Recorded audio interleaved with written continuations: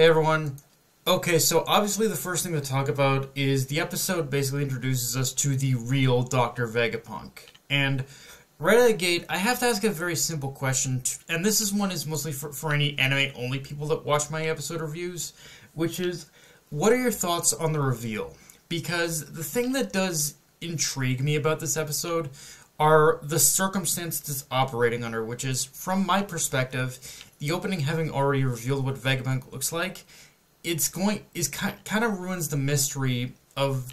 what Vegapunk looks like for those who haven't read the manga. But I recognize that's my sensibilities as both an anime watcher and a manga reader kind of conflicting with each other. So I'd really like to know what you, as just viewers, think about the reveal of Vegapunk, because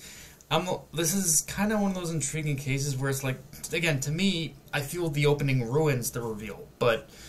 that isn't. I don't think that's necessarily going to be the same for everyone else, and I really want to know what your thoughts are on it. Putting that aside, though, the episode does do something rather intriguing compared to its manga counterpart, which is that in the manga, by the time Oda got to this flashback of the aftermath of Ohara, where we see both Dragon and Vegapunk for the first time, Oda dropped all it was during that moment in the manga where Oda dropped all pretenses of keeping Vegapunk obscured and gave us the full reveal of the man in his younger years, whereas the anime is the one that does go for a little bit more subtle method, keeping him slightly obscured. You can still kind of see features of him, but he is still shadowed, basically. And that's kept that way in the anime right up until the point where we do cut back to the present and Vegapunk makes his full introduction to Luffy's group. And again, it's what makes it's choices like that made in the opening it's choices like that make the choices made in the opening even more intriguing to me, because I had assumed Toei spoiling Vegapunk in the opening was there's no point to keeping it a secret, then they do this. I'm probably overthinking it, but it does fascinate me of what Toei's logic is in these choices, and yeah. Also, I may as well mention this before I forget, but supposedly the anime is on break for 2 weeks after this episode, which I understand, but man, that's going to be a painful 2 weeks, especially after this episode. But okay, getting into the actual meat of the episode, it's pretty much revealed right from the start that, yeah, after Ohara fell, Vegapunk continued on with Ohara's work out of respect for Clover and the other scholars, which led to the now of how Egghead came to be. And at least from the sounds of it, Dr. Vegapunk this entire time has managed to kind of keep at least a lot of the secrets or the streamlined details and origins of these discoveries relatively obscured from the government. But at the same time, he recognizes it's going to be hard to keep it a secret much longer. And with the revelation of these details, the two things I really liked that this episode touched on is how Shaka really hammers home on the idea that if the history of the Void Century is truly just a theory, then why would the government react in the way they did unless they did in fact know it to be true? So it's definitely more than paranoia that drove them to destroy Ohara. And I really like how... One thing I really liked in this part is I really liked how Robin's whole conversation with Vegapunk, he doesn't even talk down to Robin and just gives her the straight up truth about what happened that day, and how she ends up kind of thankful for what he had done and for her,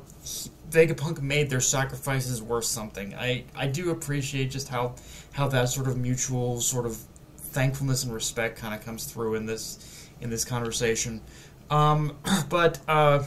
even more than that,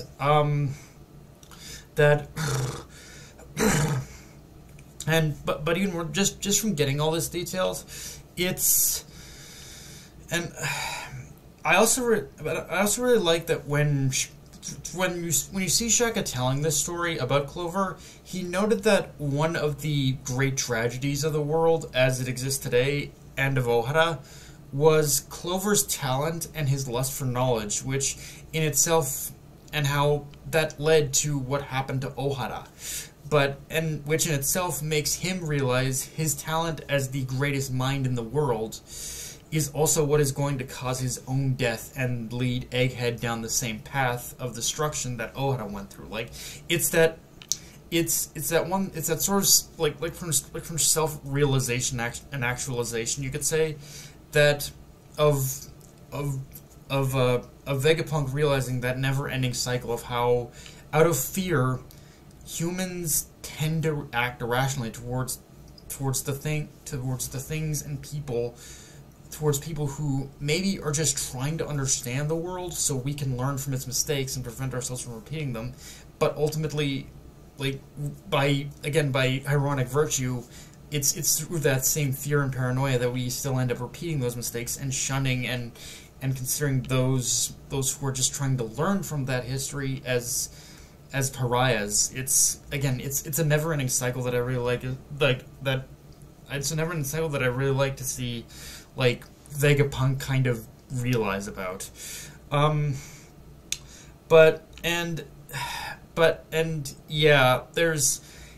Outside of that fact, there's not. I will admit too. The one thing, and this is gonna sound like a nitpick, but the one thing I kind of wish we'd be able to dive a little bit more into this episode was I wanted to get more of that of the whole, like, post Buster Call Ohara, post history with Dragon and Vegapunk, because in this episode they pretty much just kind of tease Dragons out in this episode, but they don't actually touch on, like, how Vegapunk and Dragon know each other necessarily. But again, as shown with the preview, they're going to be covering that next week. So it's like, again, that in itself is kind of one of the things that why I said, like, that next week's episode is going to be a pain to wait for 2 weeks. But yeah, outside of that, there's not really that much more to talk about with this episode, although I think I will mention something that completely flew over my head when reading this in the manga for the first time, but I can see it more so now, which is supposedly Oda had based Vegapunk's design off Albert Einstein, and honestly, I can really see it just from revisiting this content in this episode, not just with Vegapunk's design, but also with his personality, and how just giddy and excited Vegapunk is in order to meet Luffy and how show him his inventions and his technology and how they work, which itself, though, does make you kind of really ponder, how can someone like this be the same person who we've perceived as the evil bastard who created the pacifistas and made Kuma into a motionless shell? And knowing that there is something else, knowing that there is something else I want to talk about with Vegapunk, but I do want to wait at least one more episode before going into detail about it, because it has to do with a bit of a misconception I had created about Vegapunk when I first read this part of the story in the manga, but now my opinion, let's just say, has vastly shifted since then. Like, so yeah.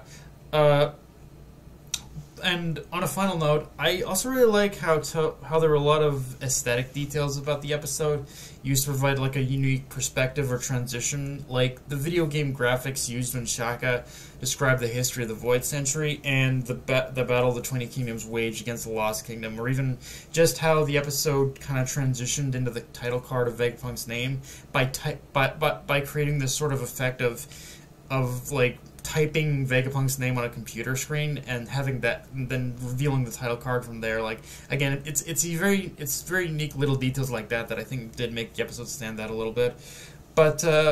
yeah, guys, that's pretty much all I got for this review. If you enjoyed the video, like, comment, subscribe. Follow me on Twitter, Analyst Crunchyroll. Be sure to notification bell, hit the subscribe button, and just share the video around, guys. Dark Knight of Night signing off. Later, everyone.